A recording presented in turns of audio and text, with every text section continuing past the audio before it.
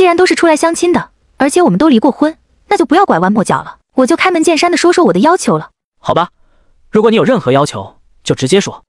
我对你印象还不错，我会尽力满足你提的要求的。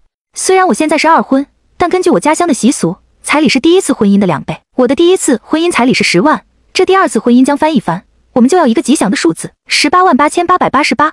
没想到你还挺贴心，还给我省了一笔，188888是吧？这没问题。除此之外，你还有其他条件吗？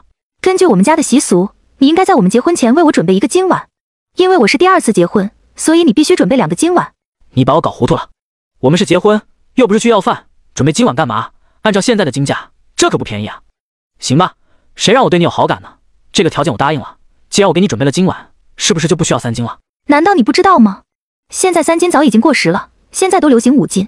因为我是第2次结婚，所以5金也要翻倍。也就是说，我们结婚时你要为我准备10金，什么金项链、金戒指、金耳环、大金砖、大金锁。停，你说金项链、金戒指我能理解，但你说要准备大金砖和大金锁，我就有点不明白。因为我们都是二婚，大金砖可以镇住我们的婚姻，这样我们的婚姻才能更稳固。大金锁的意义是把我们锁在一起，这样我们就可以不离不弃，爱情更加坚固。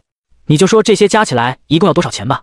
我估计这些加起来也就1886543块2。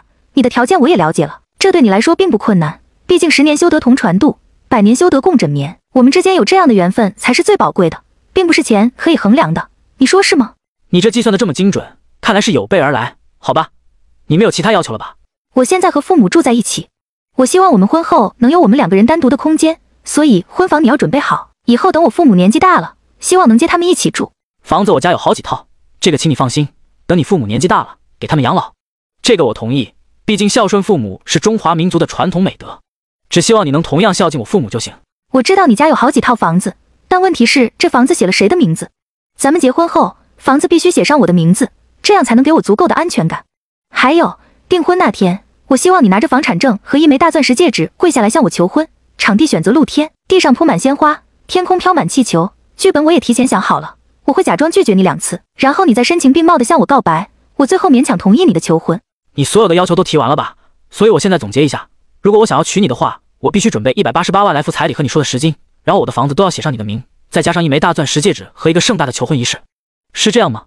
我刚忘了告诉你，我还有最后一个要求，我还有一个20多岁的弟弟，现在也到了谈婚论嫁的年纪，我希望他结婚的时候，你能把家里的一套房子过户给他，再给他买辆30万左右的车，这就是我所有的要求了。对你来说应该不难吧？你会答应吗？只要你同意，我们现在就去领证。你猜我会答应吗？出来相亲竟然会遇到你这种奇葩，我觉得你不是真心来相亲的，你这是来进货的。我看起来像冤大头吗？你通常都不照镜子是吧？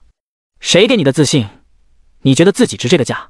如果你家穷的连镜子都买不起，那我不介意破费送你一面镜子，让你好好看清自己。你这个男人怎么一点绅士风度都没有，真是个渣男。